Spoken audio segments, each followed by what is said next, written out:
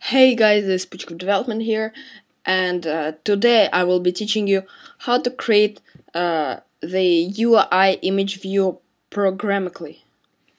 Firstly, open up Xcode and create new Xcode project, and for the iPhone view-based application, and I'll call it image. Okay. But before we start implementing this, go to Safari and just download iPhone wallpaper, or just any picture. Okay, I'll download this one. Save image as desktop. Save. Okay. And drag this picture to the resources folder and copy. Okay.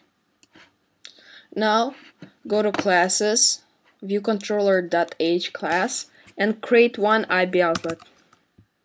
IB outlet UIImageView. Now call it image. Okay.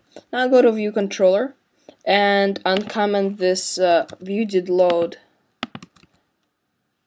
thing. Now we'll start implementing.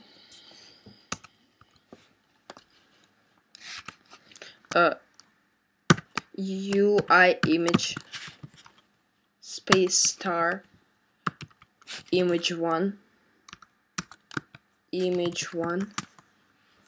space, open the square brackets, UI image named,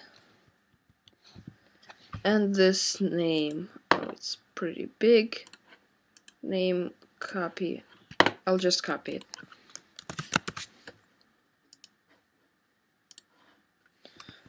Okay.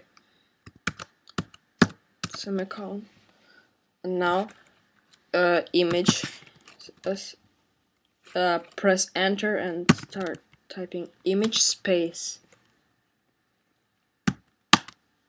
two square brackets, UI image view allocated init with image 1, yes, in our case.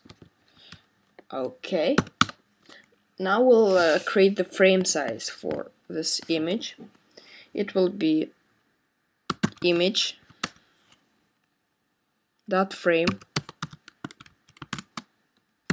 cdirect make, and the size 0 wide, 320 by 480. As you know, 320 by 480 is the iPhone screen size. And now self.view add subview image. This line of code, it adds subview. You can also add subview to any view. You just change the self to the name of the view. It's as simple as that. Now we'll release the image view. Image release. Okay. Now I'll build and run.